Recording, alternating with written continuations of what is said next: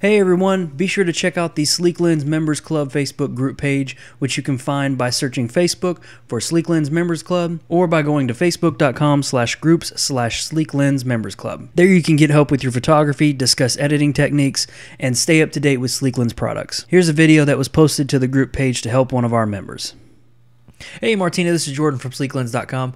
In this video I wanted to try to help you out with an issue that you're having with your photos. I saw this post right here on the Sleeklens Members Club page, and it says that you're trying to apply the Strike a Pose all-in-one Portrait Golden preset, and you noticed over here on the left on this one plus a couple others that it's turning the top left corner blue, and so I kind of wanted to help you out with that. So let's jump over to Lightroom and I'll show you kind of what's going on. So here we are in Lightroom, and here's my photo. So I'm going to apply the same preset that you did. So I'm going to go over here to Strike a Pose, All-in-One, Portrait Golden.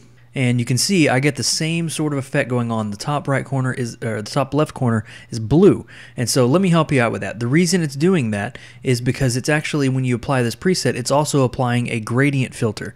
Gradient filters are really cool to use in Lightroom, and so this is kind of the effect that it's giving. It's giving a more cool tone up here, warmer tone down here. The easiest way to correct that, if you want to go ahead and remove that, is to go to your gradient tool over here. You click that, and you'll see a little node right here. This little node is the blue portion that's being cast in your photo. And so you can see over here we have the temp, and that's what's making it blue.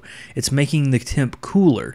And so you could either take the temp up to where it's warmer and it matches the rest of the photo, or you can go ahead and delete it and just have the all-in-one preset apply to the main portion of the photo. You do have this node over here that also is warming it up a little bit, but if you want to keep that one as well, that's cool. You can keep it right there and change a little bit of the settings, or you can just go ahead and delete it. But that's how you correct it. It's very simple. If you see some other presets that are kind of giving the same sort of effect in the kind of the corners, most likely it's a gradient tool, so they're the gradient filter. You might want to check on that just to see if that's something that you want to keep, change, or just get rid of. All right, Martina, hope that helped you out, and if you have any more questions, please let me know. This is Jordan from Sleeklens.com, and I'll see you guys next time.